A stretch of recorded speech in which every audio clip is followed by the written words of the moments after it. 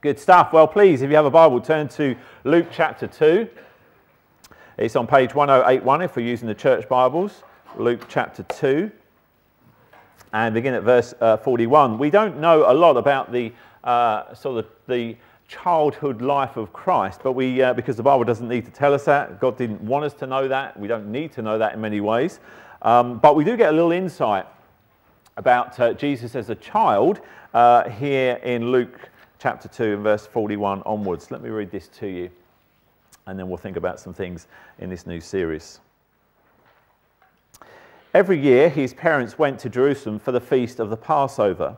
When he was 12 years old, they went up to the feast according to the custom. After the feast was over, while his parents were returning home, the boy Jesus stayed behind in Jerusalem, but they were unaware of it. Thinking he was in their company, they travelled on for a day. Then they began looking for him among their relatives and friends. When they did not find him, they went back to Jerusalem to look for him.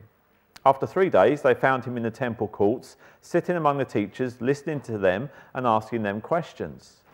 Everyone who heard him was amazed at his understanding and his answers. When his parents saw him, they were astonished. His mother said to him, "Son, why have you treated us like this? Your father and I have been anxiously searching for you." "Why were you searching for me?" he asked. "Didn't you know I had to be in my father's house?" But they did not understand what he was saying to them. Then he went down to Nazareth with them and was obedient to them. But his mother treasured all these things in her heart. And Jesus grew in wisdom and stature and in favour with God and men. Wow. Please do pull out your message outline if you've not done so yet, as we start this new series of messages called Gravity. And what we're going to do over the next 4 weeks is we're going to think about how we find balance in our relationship with God, but also how do we find order and balance in our daily lives. The only way that you will find completeness and purpose and balance in life is by following Jesus Christ. Jesus should be, he must be, he has to be the strongest force in our lives, our most extreme importance and priority. And I want to begin this series by talking about how to balance your personal life. Because you see, all of us believe in God at some level, and yet why is there such, almost seems to be like a polar difference between, in the Christian experience? Why do sometimes we get so many different extremes? And I suggest it really comes down to order, because order in our life, in our Christian life, is important. Order is everything in many ways. In other words, the way that we prioritise our world and our lives, it creates and it impacts the lives that we experience. Let me give you an example. Those of you who are married, you will know that order is important if you're married.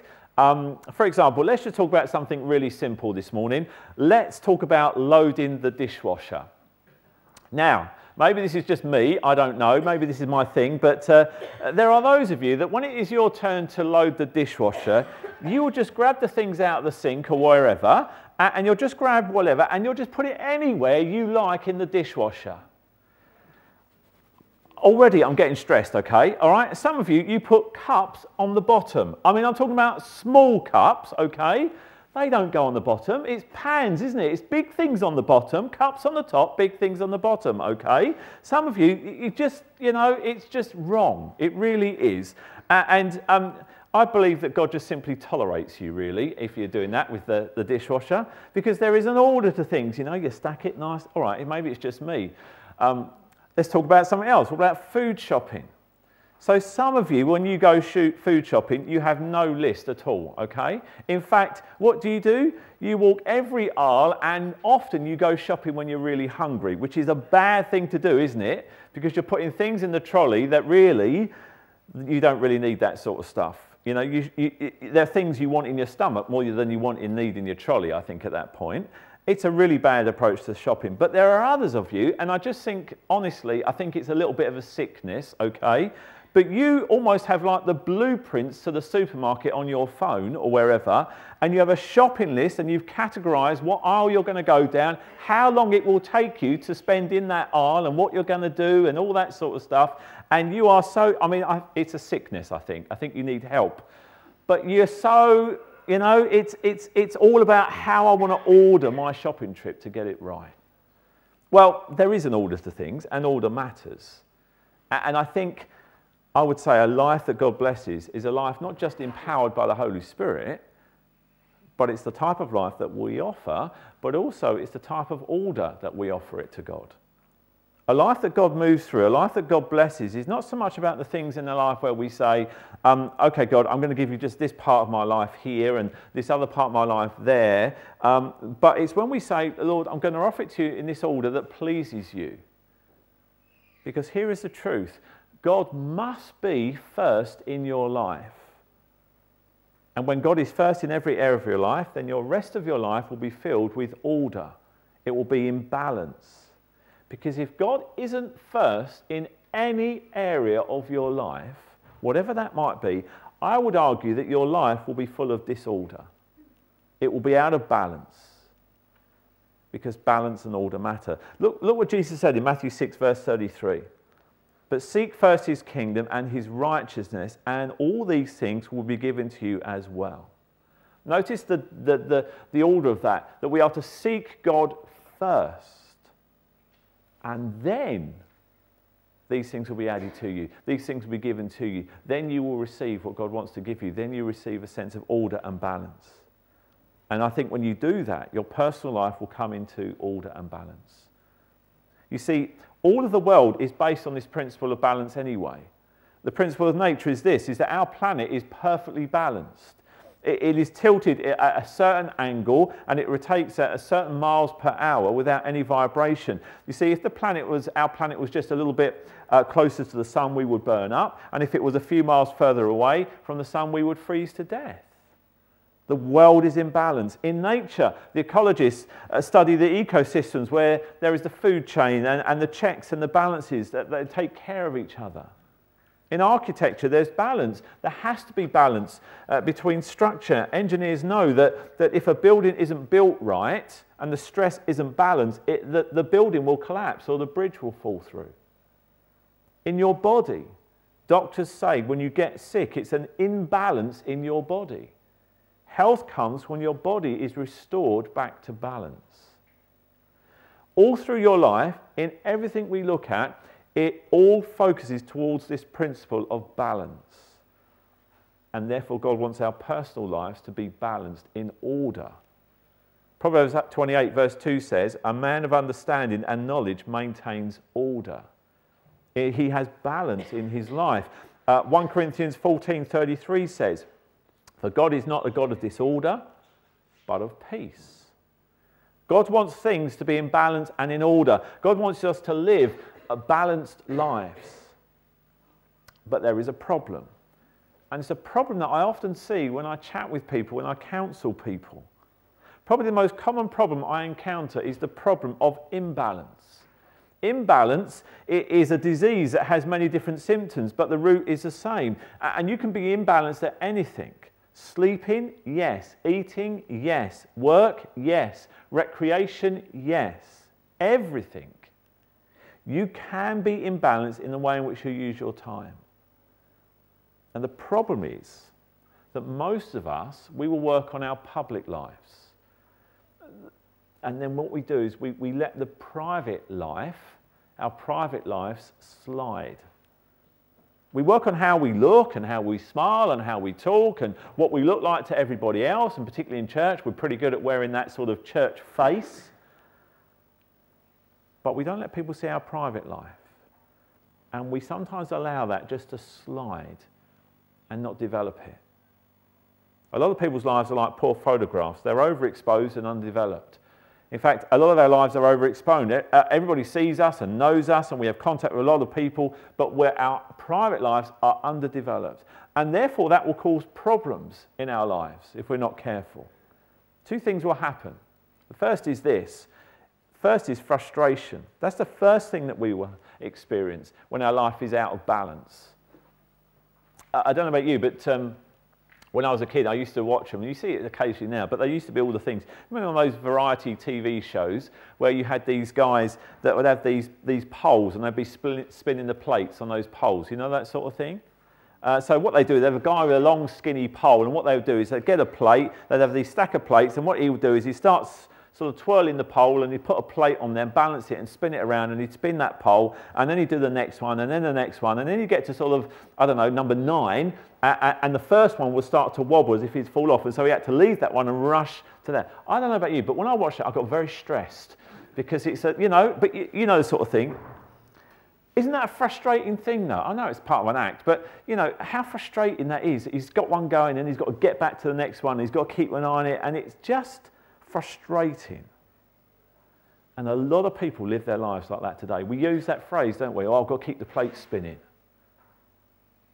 And we live our lives like that. We go from this, that, and to this, and we do a little bit over here, and then we do a little bit over there, and then we stop that, and we work on that area of our life a little bit, and then it's another, and so on. And it becomes very, very frustrating.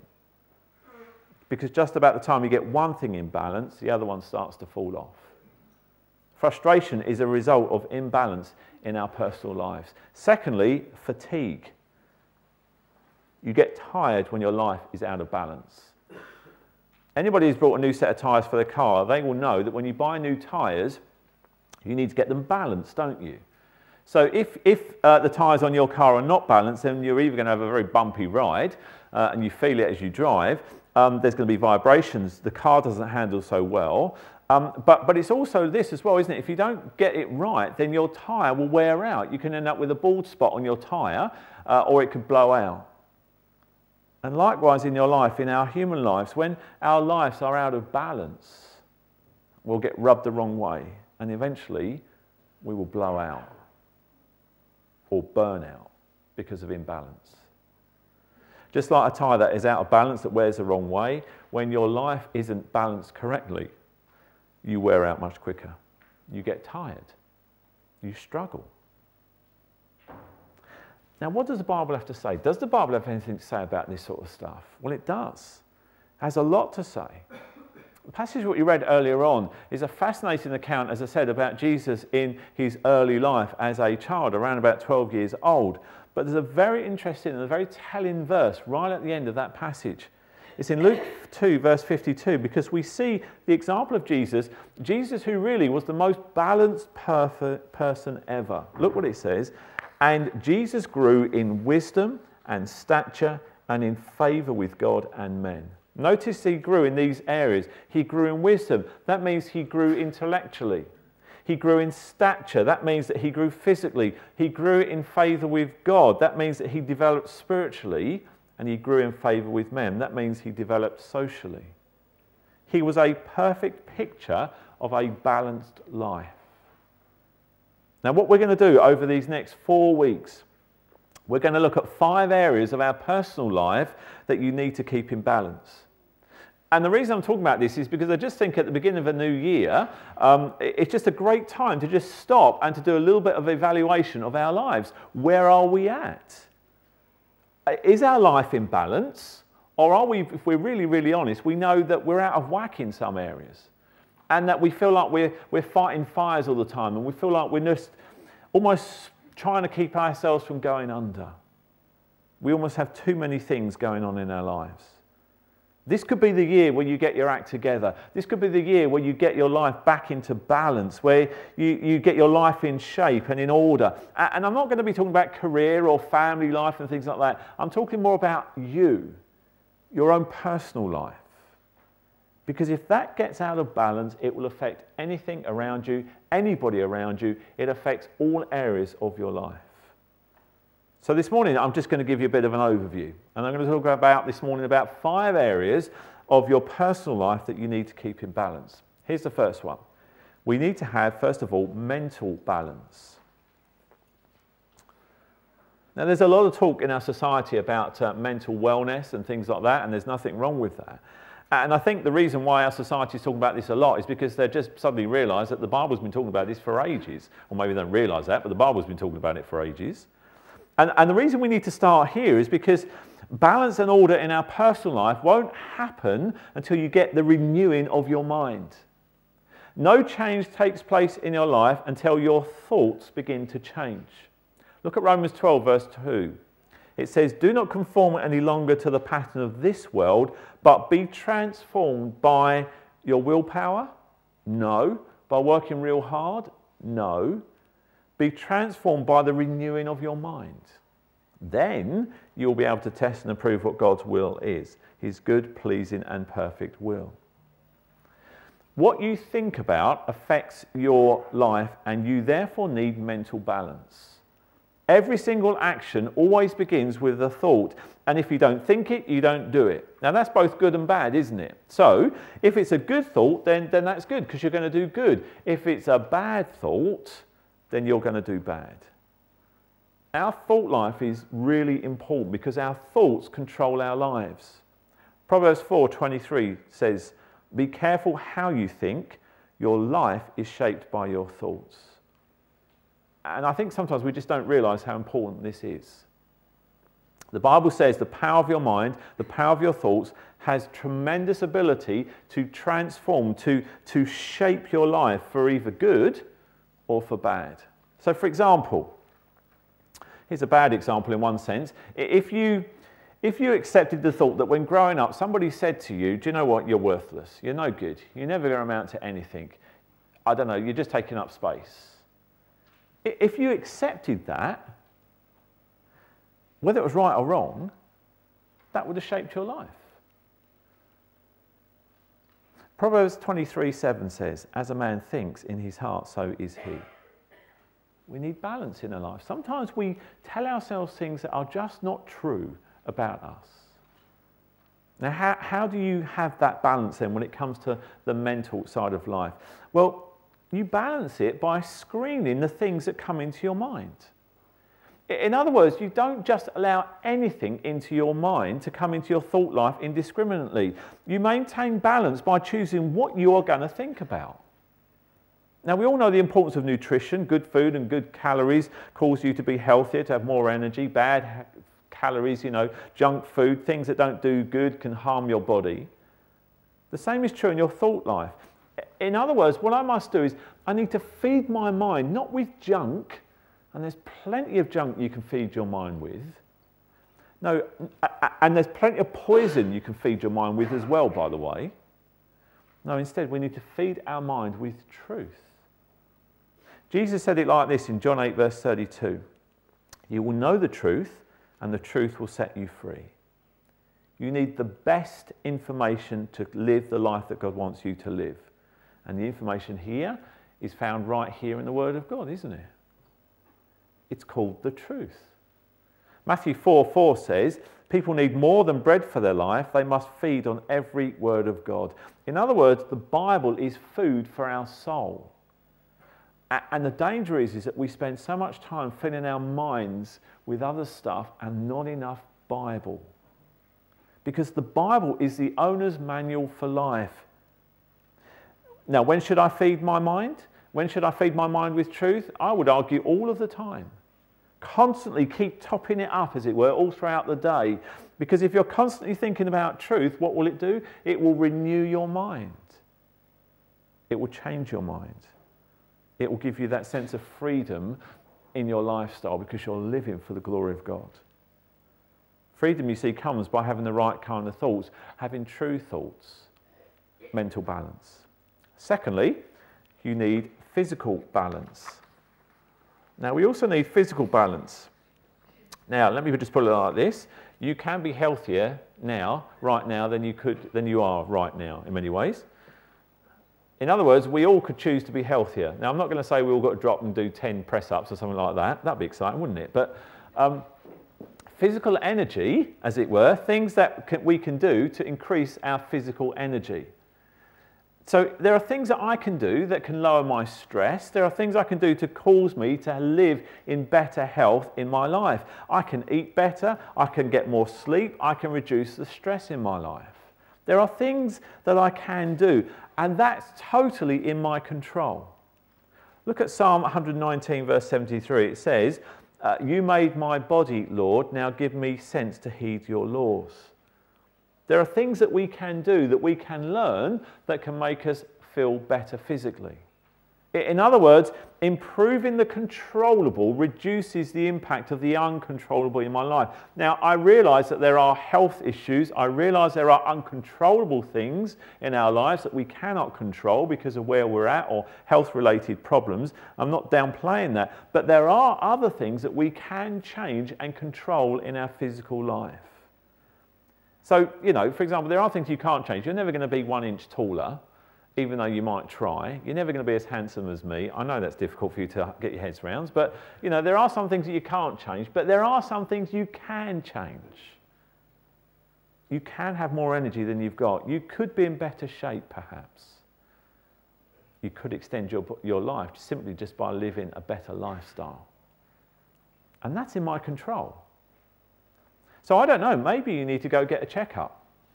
Maybe you need to go see a dentist. Maybe you need to think about vitamins and supplements and things like that. Listen, I'm not an expert, but there are some things, there are some steps that you can take, that you can do, that are controllable, that will help you physically. And never downplay our body.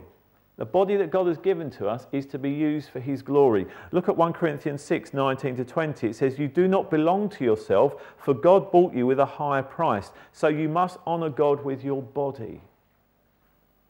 Now my question is, do you do that? Do you glorify God with your body? We need physical balance, because when we don't take care of our bodies, it will affect everything else. You have to ask yourself, am I constantly complaining about being tired? Are you so tired? Are you tired of being sick? Are you sick and tired of being sick and tired, sort of thing? Well, there is a way that we can add more energy, and that is physical balance. Deal with the physical, because there are some things that you can't change. There are physical elements that we cannot change. I understand that. But there are other things that we could, perhaps. I can choose to get healthier. Do you do anything to your body? I don't mean worship your body, but do you care for your body, or do you just ignore it? Physical balance, getting your life in shape. Thirdly, we need to have spiritual balance. And that is part of your personal life. Now the fact is, the further away you get from God, the more trouble you're going to have in your life. The more difficulties, the more stress, the more things that are going to go wrong because you are not cooperating with your Creator. You're not in tune with him. You're not following God's plan for your life. The Bible says, you see, the way of the unrighteous is tough, it is rough, it's full of thorns, it's difficult, it is a rocky road. And the further I get away from God, the more I move away from God spiritually, the more trouble I'm going to have in my life. But on the other hand, the closer I get to God, the more I develop my relationship with God, the more my life will be transformed. The more my life is going to be living for his glory. 2 Peter 3:18 says, grow in grace and the knowledge of our Lord and Saviour Jesus Christ. And notice there are two things, two ways you grow as a Christian here. You grow in grace and you grow in your knowledge of Jesus Christ. So therefore, you are to have intellectual growth. That means that you know more about the content of the Bible. You read the Bible, you study the Bible, you know the stuff of the Bible. But it isn't just that, because you also grow in grace. You see that? That means character. That means enjoying God. See, a lot of people grow in knowledge. They know about God. They know stuff in the Bible. They know the books of the Bible. Maybe they've even memorized verses. I mean, they know all about Nebuchadnezzar, for example, but they don't grow in grace. And they need to. You've got to have balance in your spiritual life. Now, one of the ways you can have balance in your spiritual life is to develop this regular habit of a spiritual checkup. Doctors will tell you every so often you need to go get a checkup, don't you, physically? Because, if there's something wrong in your body, you want to know sooner than later, don't you? The same is true of your spiritual life. That's one of the reasons I encourage you to buy this book, because it will give you this spiritual checkup. To just, on a regular basis, how am I doing? Where am I going spiritually? Have I grown as a Christian? And the Bible talks a lot about this. 2 Corinthians 13:5 says, test yourself to make sure you're solid in the faith. Don't drift along taking everything for granted. Give yourself regular checkups. If you fail the test, do something about it. And in Psalm 139, verses 23-24, David says, "Search me, O God, and know my heart. Try me and know my thoughts, and see if there be any wicked way in me, and lead me in the way everlasting." In other words, he's saying, God, where is my heart? Where am I? Am I growing? Am I in tune with you? In fact, the Bible says that before you take the Lord's Supper, you ought to pause and do a spiritual checkup every time you take the bread and the wine. 1 Corinthians 11:28, a man ought to examine himself before he eats of the bread and drinks of the cup. In other words, we need to confess any sin in our life. We need to have spiritual balance and to check up on ourselves. Now, when I preach in a couple of weeks' time on spiritual balance, I'm going to teach you 8 habits that you can develop that I think will just change your spiritual life. It will help you grow. It will help you understand more. It will help you trust God more and become more that God wants you to be. Fourthly, you need emotional balance. Now again, many people don't realise this, but our ability to feel, our emotions are a gift from God. Now they may not always seem like that, but even the negative ones in your life have a role in your life. Emotions are a great asset. They make you human. If you didn't have emotions, you'd just be like a robot, wouldn't you? You wouldn't be a human being. It is your emotional ability that allows you to love and to create and to be faithful and loyal and kind and generous and all of those sorts of things of emotions that are attached to the good things in life. However, our emotions can get out of balance. That's why it's important to have a personal life and to have that emotional balance. So Galatians 5:22-23, we have a picture of a perfectly emotionally balanced person. It says this: the fruit of the Spirit is love, joy, peace, patience, kindness, goodness, faithfulness, gentleness, and self-control. Those 9 qualities are the qualities of emotional stability. Because you see, when you're emotionally stable, you're not blown away by a crisis. In fact, those fruits of the Spirit are a picture of Jesus, aren't they? Because Jesus was all of that. He was love, joy, peace, patience, and so on. All those things wrapped up into one. So let me ask you, are you an emotionally balanced person? Do you have a tendency to worry often? Constantly? Are you a moody person? Do you let your moods go up and down? People don't know how you're going to be from day after day? Are you mastered by your moods rather than managing your moods? Do you get depressed? Do you get fed up very quickly over things? You see, God cannot be God in my life if emotions are the God of my life. God can't rule my life if my emotions rule my life, and we can sometimes do that and allow that. If I make decisions simply based on how I feel about them, then I've made my feelings God. And then God can't be God. So Romans 8:6-8 says, to be controlled by human nature results in death. To be controlled by the Spirit results in life and peace. Those who obey their human nature cannot please God.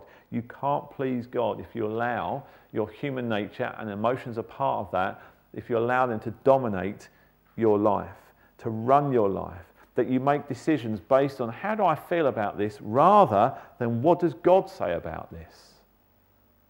You therefore need emotional balance.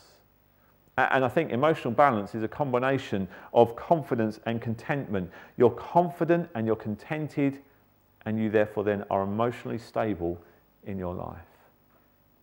And fifthly, you need social balance. And I'm talking here about relationships.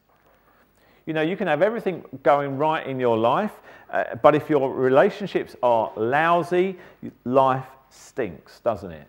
You know, you could be a millionaire, for example, and you could be popular, you could be well known and successful, but if you've got people that you're at odds with, life is tough. So you need social balance in your life. So Romans 12:16 says this: live in harmony with one another. And that word balance in the dictionary, interestingly, one of the different sort of definitions is when all parts are in harmony. That's a good way of seeing balance. So when our relationships, all our relationships are in harmony, there is social balance. Verse 18, if it is possible, as far as it depends on you, live at peace with everybody. as far as it depends on you. In other words, the responsibility is on you to live at peace with everybody. Now, some people may not want to play ball with you. That's their responsibility. But your responsibility is to live at peace with everybody. Therefore, that's social balance. The fact is, you and I, we can choose to deepen our relationships.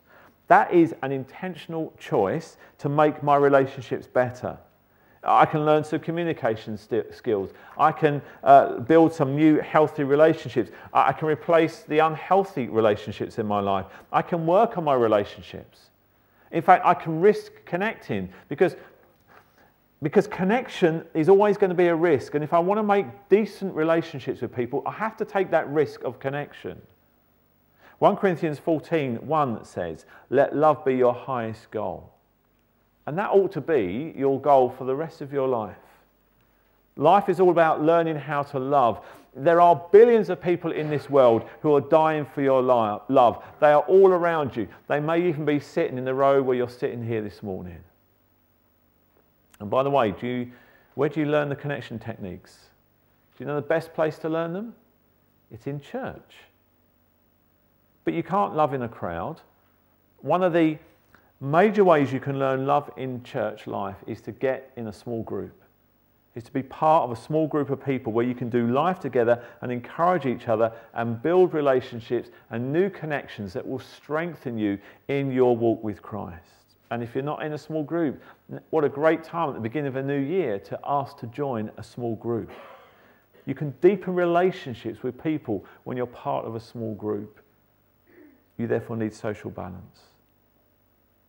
Now, I can't impress on you enough how important balance is in life. Balanced living, balance in your personal life. How do you get started then? We'll talk about specifics in the next few weeks, but there are 3 suggestions from the Word of God about how you can get started in this whole area. Proverbs 14:8 says, "The wisdom of the prudent is to give thought to their ways, but the folly of fools is deception." Wise people think about where they are going. They give thoughts to their ways. They consider their life. They consider where they're going. Fools, on the other hand, deceive themselves. They think everything's going fine and they've never pressed pause and had a look at where they are at. Proverbs 14:15 says, "A simple man believes anything, but a prudent man gives thought to his steps." How do you get started in balancing your life? Let me give you 3 steps to consider. First of all, step 1, take an inventory. That's what I've been saying really. Stop and look at your life and say, well, where am I in balance and where am I out of balance in my life? Look at yourself, evaluate, do a self-examination. I mean, don't do a lot of navel gazing. I mean, don't spend too much on it, but certainly enough to actually have a proper look. Have a spiritual, mental, emotional checkup and evaluate your lifestyle. Proverbs is saying it's just wise to do that. It makes sense to analyse. Socrates says the unexamined life is not worth living. Well, how do you avoid that? How do you avoid coming to the end of your life and saying, oh man, if only? Do it by stopping in the middle of life and just analysing it, looking at it, evaluate it and saying, where am I out of balance? What's missing in my life? Do you remember the story of the prodigal son in Luke 15? It's a great story. The story is the prodigal son went out and he spent all of his money, he had a good time with wine, women and song, but he ran out of his inheritance and he ends up living in a pigsty eating pig food, which for a Jewish boy was a big no-no. In Luke 15:17, there's a turning point in his life, and there's a fascinating verse, and it just simply says this. He says he came to his senses. In other words, he just realised, what on earth am I doing? He came to his senses. He said, what am I doing here? I'm going to go home. Have you come to your senses? Have you said to yourself, I'm not going to waste the rest of my life. I'm going to make it count. I want to get my life in balance. Maybe this is the year for you to get some things in balance that you know are out of whack. Maybe that's socially or mentally or physically or spiritually or emotionally. I don't know. But I want to encourage you this week, do some homework. Stop, have a look, go through the outline and think about these 5 areas. Ask yourself, mental balance. Am I mentally sharper than I was 5 years ago? If not, well, why not? What will I do about that? See, I would argue that a lot of Christians are mentally flabby in their life. You know, you go home, you switch on the TV and you put your mind in neutral and that's it for the rest of the day. When's the last time you sat down and read a good Christian book that challenged you mentally, that stretched you to consider some big theological truths? When's the last time you thought, I'm going to develop my mind theologically? How about physical balance? Am I always complaining of a lack of energy and I'm always fatigued and I pay no attention really to what I eat or how I exercise or how much sleep I get? I disregard my physical condition totally. Am I going to do anything about it? Am I a workaholic? Do I take time off? Where am I physically? How about spiritual balance? How are you growing as a Christian? When I have a problem, is my first reaction to panic, or is my first reaction to pray? Or do I often see that as the last resort because all the other stuff didn't work very well? Do I actually intentionally take time for God? Do I trust Him? Do I really know Him? Do I spend time reading the Bible on a regular basis? Am I choosing to grow spiritually? Or am I a bit haphazard about it? What about your emotional balance? Ask yourself the question, do I worry a lot? Am I a really moody person? You might want to ask the person if you're married to, they might tell you. Do I get mastered by my moods? Do I lose my temper at the slightest little thing? Am I irritable all the time? Do I get fed up? Do I get sad? Do I get upset? Do I get depressed easily? What about social balance? Who can I count on as a genuine friend? Who can count on me as a genuine friend? See, if you're really serious about getting life in balance this year, I encourage you, stop and evaluate. In fact, go further than that. Why don't you ask your spouse or a close friend to evaluate you? Now we're getting really serious, aren't we? Maybe I've gone over the level now. Because the fact is, we all have blind spots, don't we? You might think, well, yeah, Phil, actually my life is really in balance. And you talk to your wife, your husband, they go, no, you're not. What about this area? And you go, yeah, but that doesn't count. And they go, oh, yes, it does. Or a close friend. The Bible says there is safety and wisdom in the multitude of counselors. So when in doubt, ask someone. Say to someone, tell me, where am I out of balance? What area of my life do I need to work on? Ask them how you're doing in one of those 5 areas perhaps. Get a second opinion. Step 2, write down a plan of action. Now we plan most on pretty much every area of our life, don't we? Except our personal life. Balance does not come by accident. It doesn't just happen. You have to work at it, and that's tough sometimes. It isn't automatic.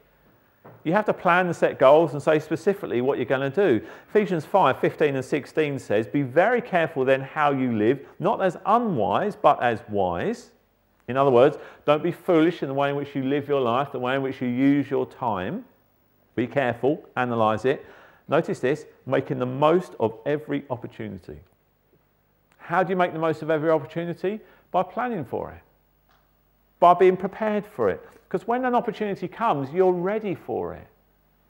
You develop a plan of actions. So one of the things that makes for balance in your life are habits, getting into good habits, good spiritual habits. And I'll talk about some of these in the next couple of weeks. And the reason why habits are really important is because we're a creature of habits, aren't we? We like routine in our life. Even those who say, oh, no, I just like to be spontaneous all the time. No, you like routine. And how do you break bad habits and make good habits? Well, we'll talk about that. It's part of getting balance in our lives. But here's the thing. This ain't a self-help program. You can't do this on your own.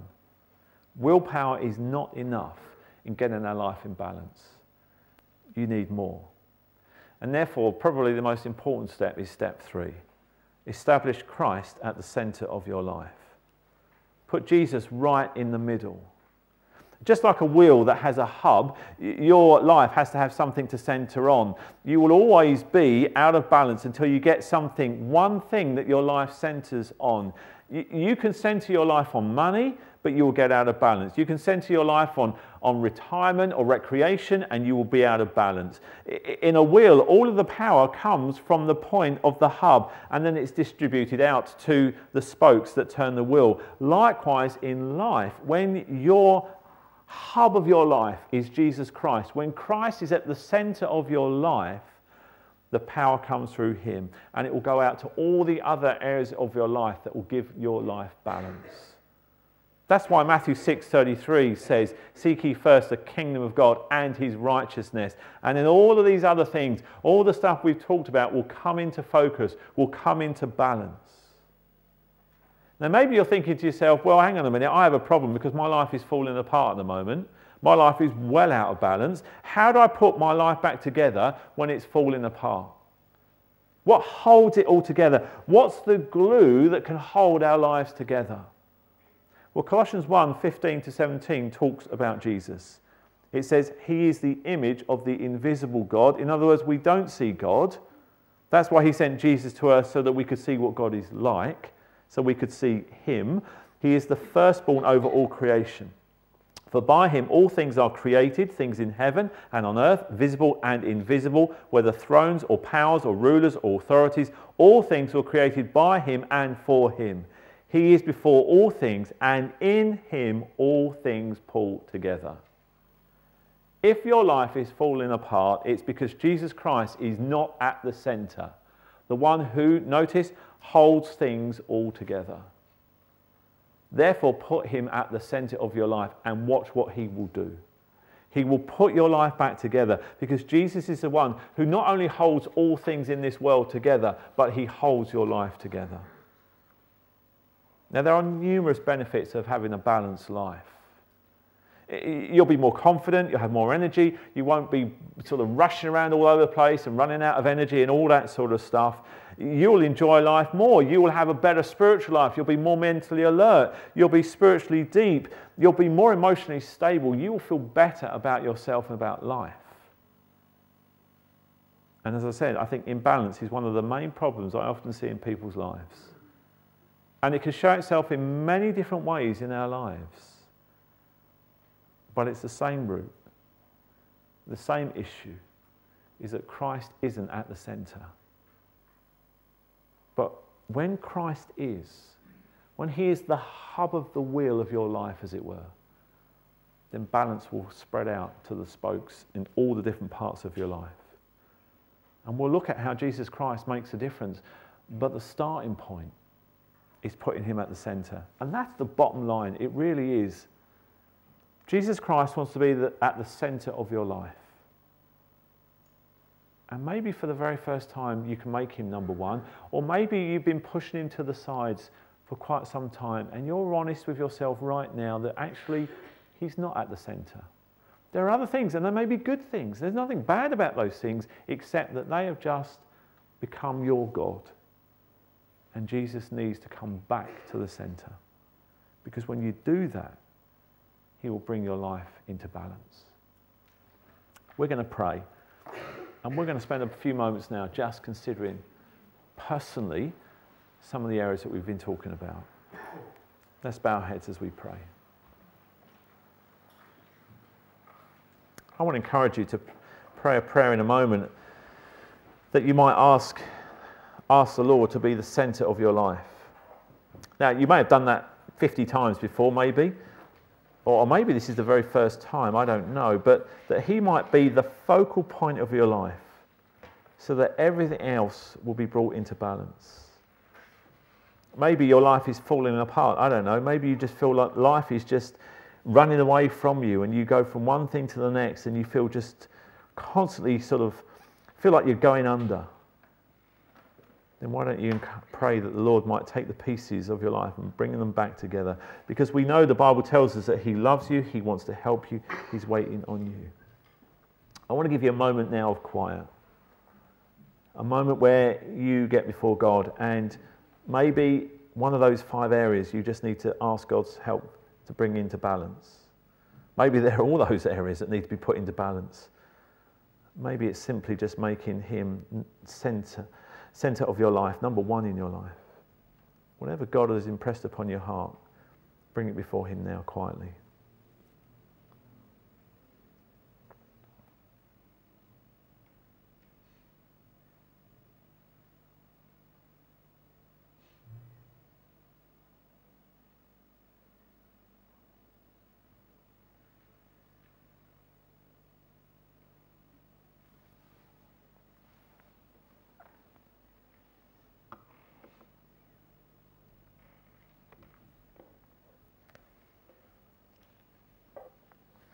Lord, I thank you that you can help us to live balanced lives. Thank you that the principles of balance are found all throughout your word. And this year I pray that many of us will find a new renewal in our lives, becoming all that you want us to be, becoming balanced people. Lord, would you help us, we pray, in Jesus' name. Amen.